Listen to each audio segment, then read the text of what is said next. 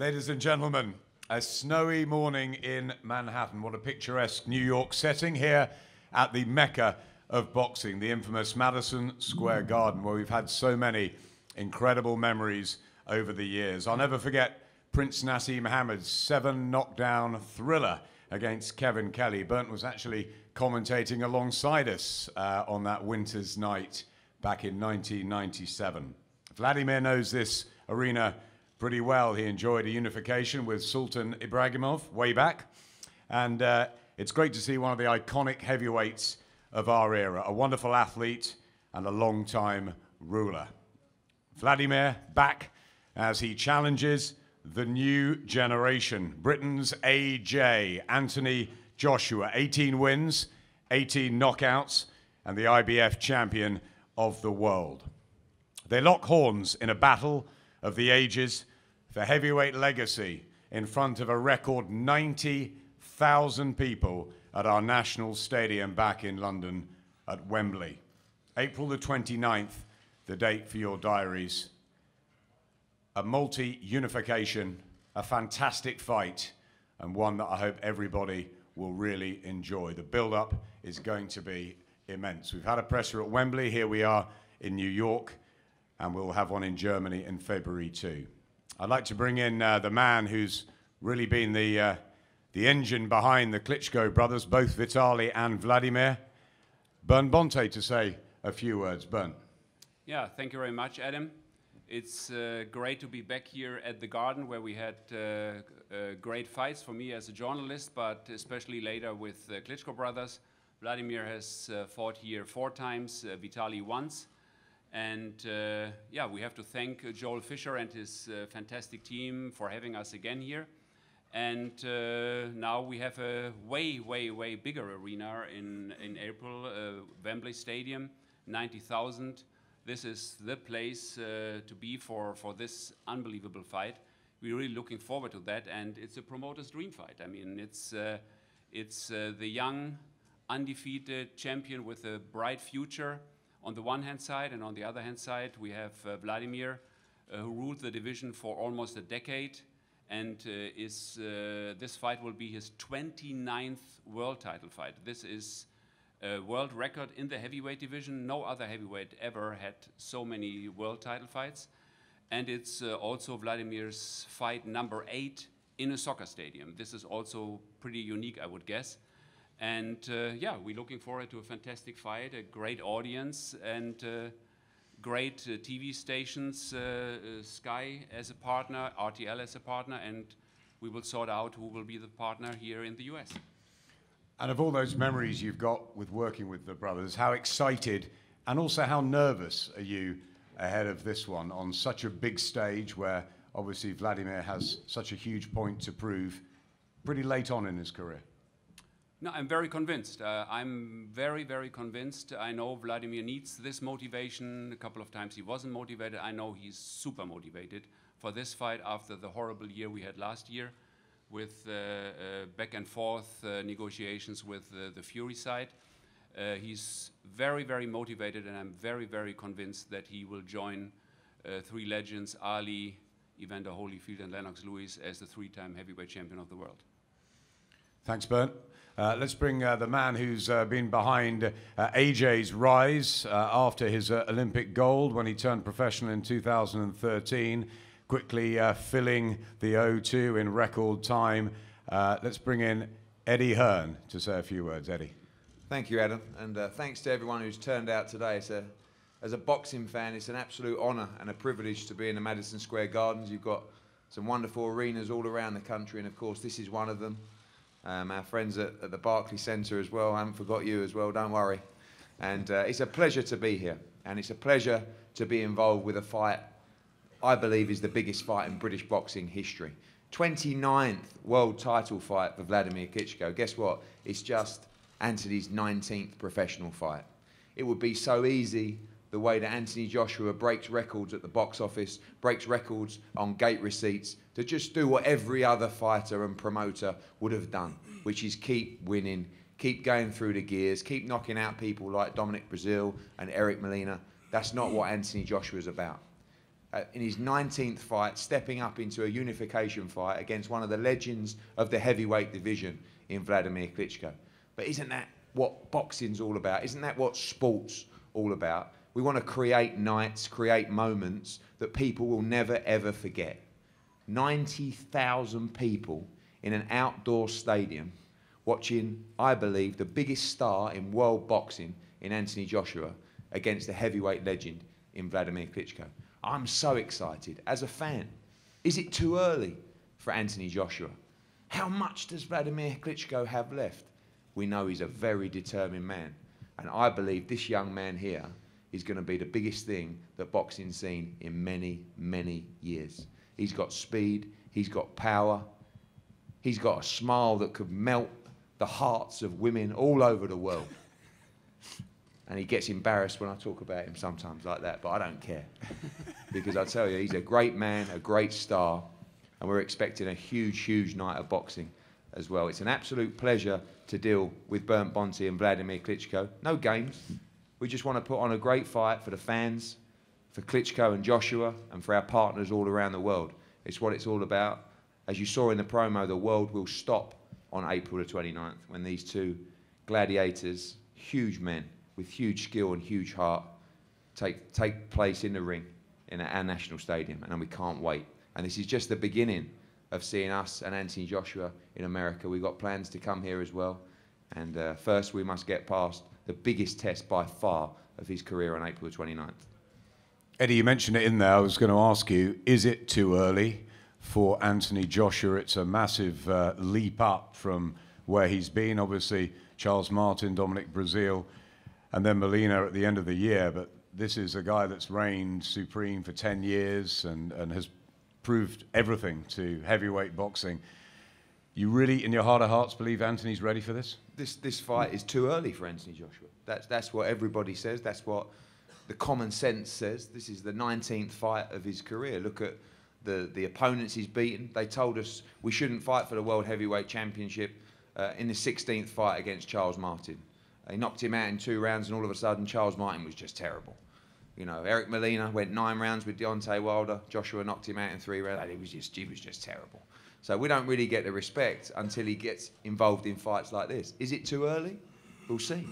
That's what makes it so exciting. If Anthony Joshua is not what we think he is, he won't beat Wladimir Klitschko. If he is, you're going to see an incredible performance of speed and power, and a man that will stand in front of you and let his hands go at frightening pace. But we're going to find out. The world is going to find out. And it will be the crowning, I believe, of the new worldwide star of boxing.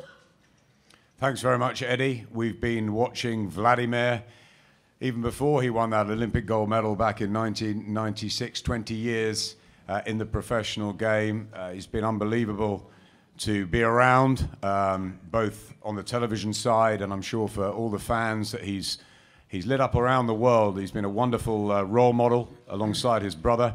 But I know that there's something burning deep inside, and that is to become a 3-weight champion, as Bernd was saying, a 3-time heavyweight champion, following those names, those great names in the past. Wladimir, how spurred on are you by the challenge of the young lion, the man that you rate as possibly the one to take over your mantle, but maybe not yet? Thank you for your introduction. And good day, New York. Good day, Madison Square Garden. It's great to be back here. And I'm still around. It's amazing. And I just, was sitting here and listening to all of you guys. And in a certain way, it's a déjà vu, because that déjà vu started in year 2000 when I was fighting here in undercard, when Lennox Lewis was fighting Michael Grant. It was 2000. Anthony Joshua was 10. It's crazy, yeah? If you think about time, how fast time runs. I remember I was here in New York for my biggest challenge so far, after failure. And coming back, I was fighting Samuel Peter, Nigerian nightmare. His promoter called me dead man walking. So that dead man keep walking for a very long time. And I understand and know why at this press conference here in New York, even if we don't fight here at the Garden or in New York or in the States, so this fight is going to be in London, but I know there are going to be a lot of fans watching. I don't know which channel is going to broadcast in the States, or watching it in the arena and going to come to Wembley, which is pretty much amazing as a big stage, probably the biggest stage I ever fought. Bern just mentioned I fought in a couple of stadiums, and I fought in front of 30 and 40 and 50 and 60,000 people, but never in front of 90,000 people. That's my biggest arena. This is to me going to be our same biggest fight. I'm fighting a man that I was, is, and will be a fan of. Since I watched Anthony Joshua winning the Olympic gold in 2012, I was right there in the arena, and it was amazing to watch that somebody's following in your footsteps. We had plenty of rounds during sparring sessions 2014 when Anthony was my sparring partner for my fight against Kubrat Pulev. I believe this man has a lot of skills. And as Eddie said, you know, he's going to be the biggest star in boxing. Maybe yes, maybe not. I hope you made a lot of or enough plans also to fight Wilder past me or other opponents. So I understand the plans and understand the ambitious, and it's good to be young and ambitious. In this case, I'm talking both about you, about Anthony and Eddie. And I believe that this fight is magnetizing audience because there's a lot of questions. And I just talked to a couple of you guys, and you asked me questions like, so how's that going to be? Is it too early for Anthony? Is it too late for you? There's a lot of questions that I've heard. How Anthony is going to handle it, how he's going to handle somebody that is not afraid or having fear standing in the ring. How is he going to handle if he's going to fight a pace that he is not controlling? How is he going to feel if he needs to fight, go backwards? How is he going to feel if he's going to get hit again and again and again and again and again? So all these questions, how I'm going to handle it. Still I got it, or it's too late? All those questions are going to be answered on April 29th at Wembley Stadium. I'm looking forward to this challenge. I have my goal to become 3-time world champion. My motivation is high as the sky. My allies and my team, because there were a lot of questions, why did I lose those titles? Maybe somebody in the family, in the team, there's like always some names were brought up, maybe it's not good, or your coach is too young, or your physiotherapist is not good, or whatever. No, everything is going to remain the same, just the end of the fight will be different, and I strongly believe in it. I am, and I repeat it one more time, this word, obsessed with my goal to become 3-time world champion. An obsession means love. I do it with love. And I know how serious my opposition is, and I'm happy to give to the fans that have great patience seeing me back in the ring again. Ladies and gentlemen, I will not lose too many words here, and I just want to tell you, buckle up in the front of the TVs, because you're going to be really emotional, or at the seats at the Wembley Stadium, just watch it. And it's going to be an amazing event and a great fight. Obviously, I will need to pass the word to the champ. Now I'm a challenger. All the respect and good luck in the preparation to all what is going to gonna come up as a challenge to handle it well. So thank you for attention, and AJ, go ahead. Thank you very much. I'm feeling the jet lag a bit, so excuse me if I'm lost for words, but first and foremost... Did I put you asleep already with No, my no, long no, speech? no. It's interesting. It's interesting because this now is all about the mind games. No, this is not mind games. It's all about the mind. It's all about the mind. But as we know, I'm a man who likes to perform. The obsession has always been there for me and far beyond boxing. Because it starts with self. Boxing is a representation of who I am. But when you look beyond that, a man who is disciplined, determined, and obsessed with life in general and becoming a better person will always reflect in what he represents. So that's where my obsession lies, is within myself. And it is that journey, that young lion that's ambitious and wants to take on the world. And anyone that's coming up, I'll always look at that person and say, you know, I got a lot of time and respect for that person because they can create their own destiny. And why I mention destiny is because I feel the questions are, is, as you said, is it too soon? What type of audience has he fought in front of before, and what type of opponents has he faced? Is it too soon? But I feel whatever occasion I've been put in front of in my early stages of my career, I've always overcome. And people say, how do you feel about fighting in front of 90,000 people? Could you ever picture it? And I say, no, it's not that I couldn't picture it, but I don't think God would ever put me in a position that I couldn't handle. So I'm here for a reason, and I'll handle business the same way I've been handling business. And even though we're in front of 90,000 people and the world watches, the objective still remains the same, and that's to be victorious. Anthony, there's obviously a great deal of respect between you and Wladimir. We saw last week with Carl Frampton and Leo Santa Cruz that you can have that outside of the ring and then go to war inside it. You're of the same sort of philosophy? That's how you're conducting your business? Yeah, most definitely. It's hard because people say, oh, you're coming to a different market now. You're in the States, man. You got to have a bit of swagger. You got to go back to the roots and do this. And I say, you know what, you're right. I want to capture the audience of the people. But then I look back at myself when I look in the mirror and I say, what's got me here? And that's being true to myself. So for sure, I would love to capture the attention of the audience. But love me or hate me, I think it's always important to be true to yourself. And that's what's important for me. As a representation of myself and what I do, yeah, I'll be happy to look in the mirror and just say, you know, I've done my part for boxing. I'm doing my part for who I am and what I stand for.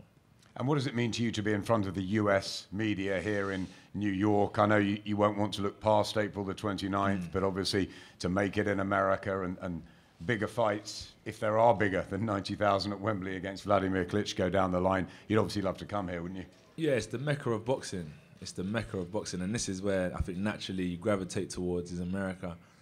But it's unbelievable being here, but I never try to put too much emphasis on I need to get to America, or I need to get to Africa, or I need to get to the Asian market. What I need to do is win. And when that happens, naturally you gravitate to all these beautiful places where boxing can take you. So it is great, and I'm so honored that everyone's come out. And I've been to America when I was younger. I went to Vegas when I was 19 to fight, and I didn't get to see anything because I was obviously too young. This is my second time here, and it's a pleasure. But without winning, I wouldn't be here. So that's why I always say winning is important, not so much how am I going to capture the audience and what are my targets when I'm here. Without winning, none of this is possible. So I always withdraw back to keeping it calm and focusing on making it simple and what's important for me. Wladimir keeps mentioning the word obsession. Is that something that you just relate to hugely? It is obsessive for you to win this fight and to continue your rise and your journey that you always talk about, the fact that, you know, it's one thing after the next. Yeah, as I said, it's about myself. It's about myself. The same elbow grease that I used in 2016 won't get me through 2017. You know, the same training methods I used in 2016 only led me to defeat the opponents that I took on in 2016. This is a new year for me. So for sure, that obsession is still burning, and I don't think it will stop because, as I said before, I'm a representation of boxing. Who I am is an ambitious person, deep, in tune with myself. They always say, know thyself. And I'm definitely in tune with who I am and what I'm trying to achieve in this short life I have. So, and that will reflect out in boxing. So 2017 shall be the new and improved me, not for any particular reason, because I can't tell you, oh, I'm going to do this, I'm going to do that, but just the way I am in tune with myself for sure will be new and improved.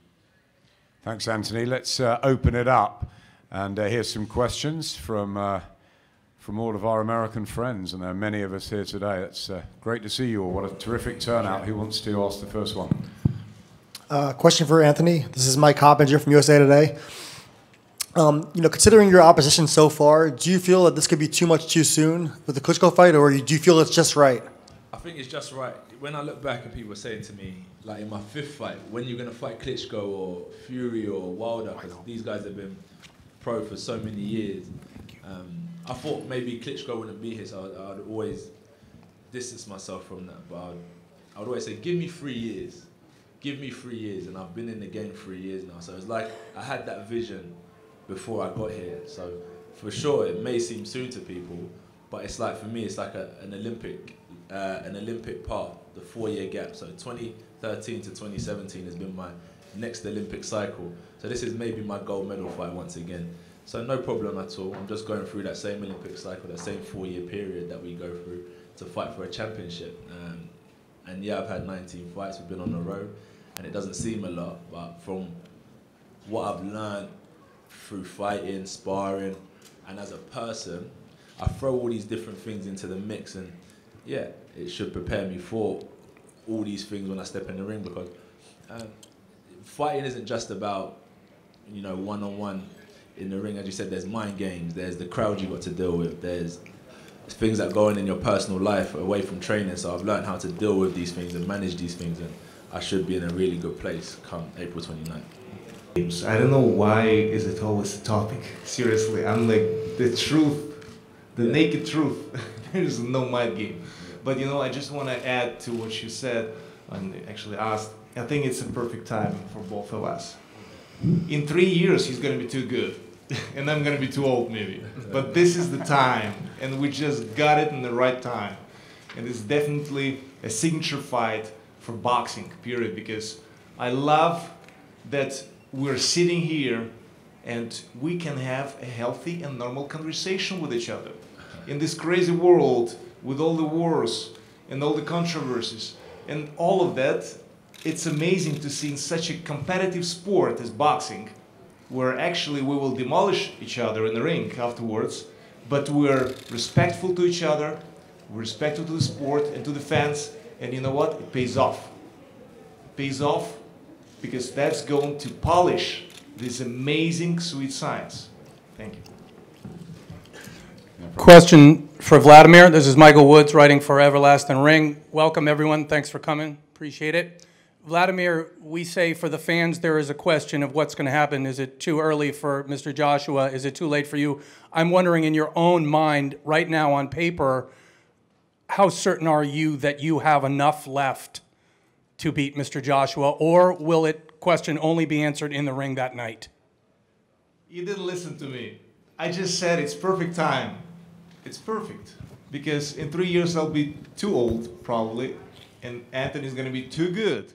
So it's equal. It's perfect.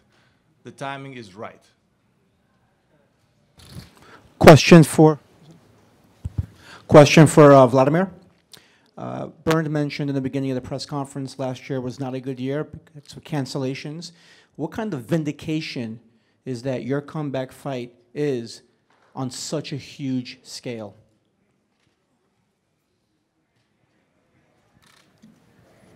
This is, to me, it's something that I've never been before, as I said, with the amount of people being involved, fans at the stadium.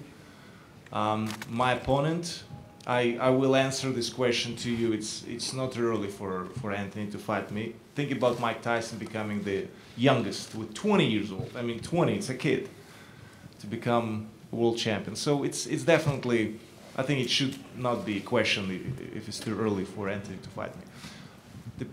The arena is the biggest stage I had, and I believe the same is with Anthony, and I think for a lot of fans around the world. I definitely think this fight is magnificent, and it's extravaganza in sport of boxing, and believe it or not, but it's for sure going into the books of history. I don't know if in the recent history there was such a big fight in England. Not in this century, for sure. So it's all exciting, and it's all historical, and it's great. And I, as a fan, really excited about it to see two Olympic champions fight each other. I've been fighting Olympic champions. Met at Atlantic City, Ray Mercer, and I've been fighting Olympic champion from 2004, if I'm not wrong, Povetkin, and so this is another challenge for me. So this is third Olympic champion to fight, and it's something that is really exciting, and I love it. And I've been always supportive of Olympic sports and boxing and professional boxing, amateur boxing, involved in it and cooperate with each other and work with each other, and because it's all about the fans, and I think fans are getting what they were looking for. Okay. Hi, Eddie Goldman from No Holds Barred. Question for both Wladimir and Anthony. Wladimir, in your last fight with Tyson Fury, I know you were disappointed, and you've said numerous times that you felt like you made a mistake. Can you explain exactly what that was? And also for Anthony, what did you take from Wladimir's last fight with Tyson Fury that you can apply to your fight? Thank you. Probably, it doesn't make sense to talk about the past. Whatever was done is done, and it's good. I believe it's good that I lost, because I do look different to the things and to my motivation as well, because health and motivation, this is two important issues to me to continue fighting and standing in the ring. Nothing else but health and motivation. So I'm highly motivated, and thank God I have enough health to perform and be ready, even if going to be 41 on April 29th.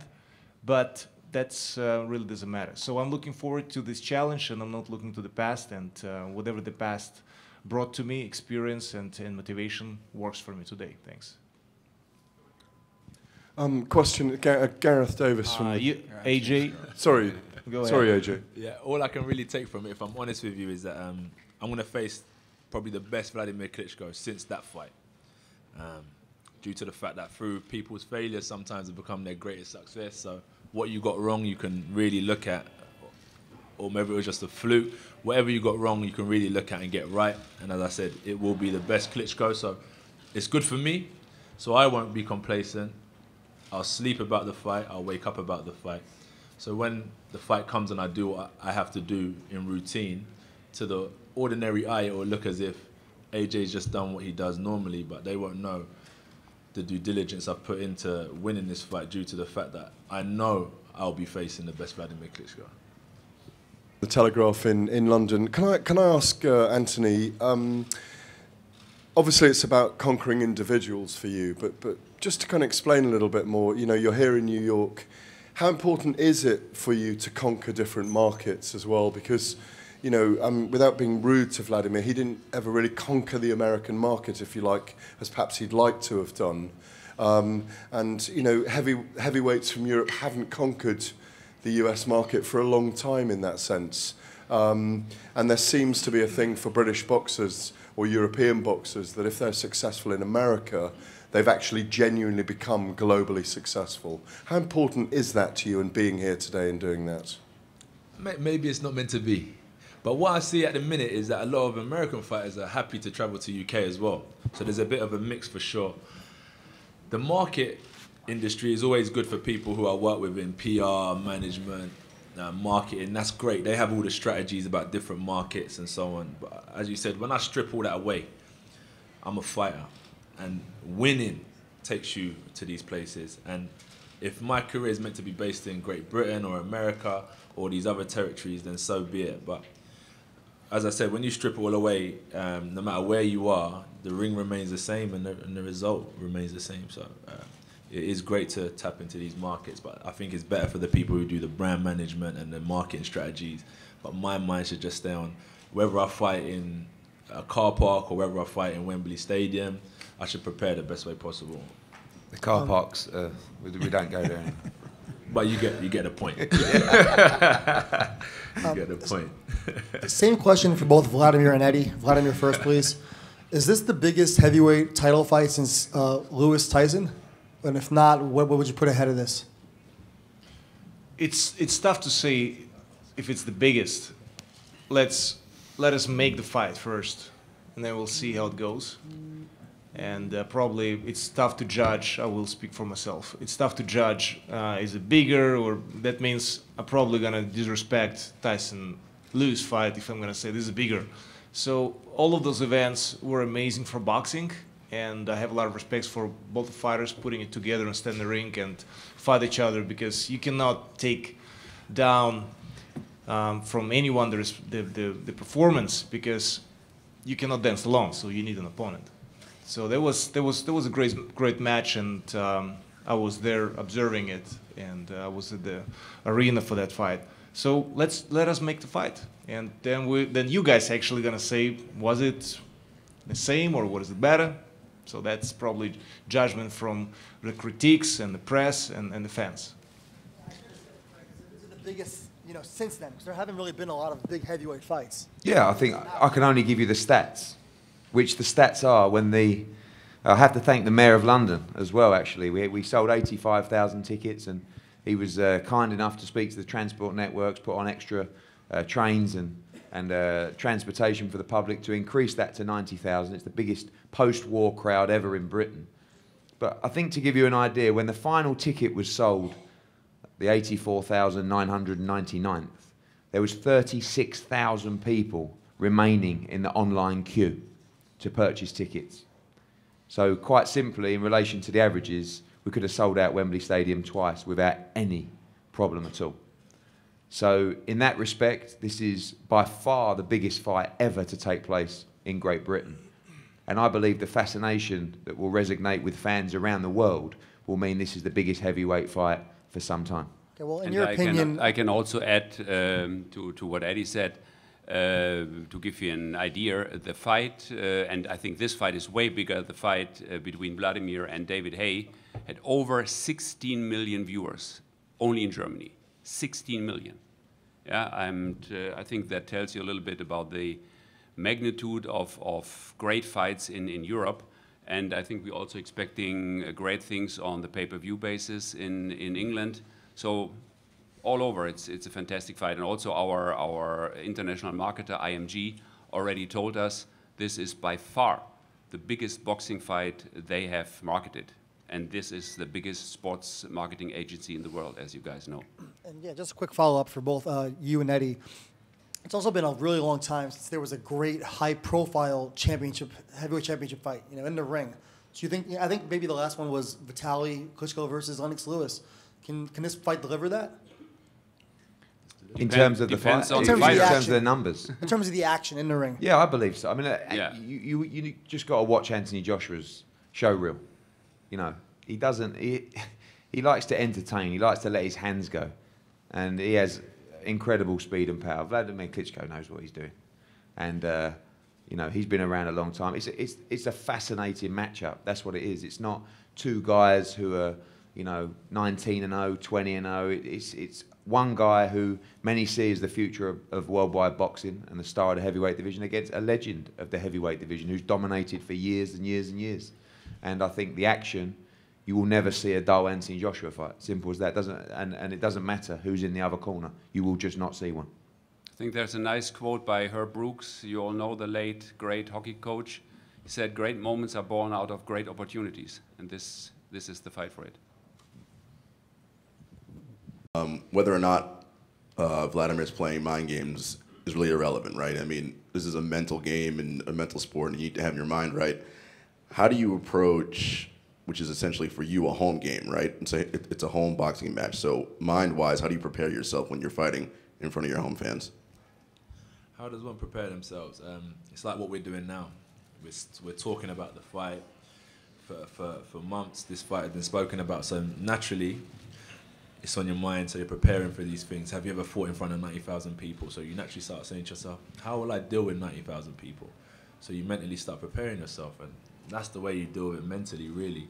As you said, it isn't mind games, but it is a mental game for sure, because athletes train the neck down, phenomenal.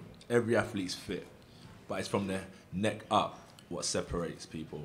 So for sure, that's why you have to be well in tune with what's going on up there. And you said dealing with the pressures and so on and so forth. Naturally, you know, you fine-tune yourself on how you're going to deal with the fight as it approaches. And you step into the ring and naturally things just happen.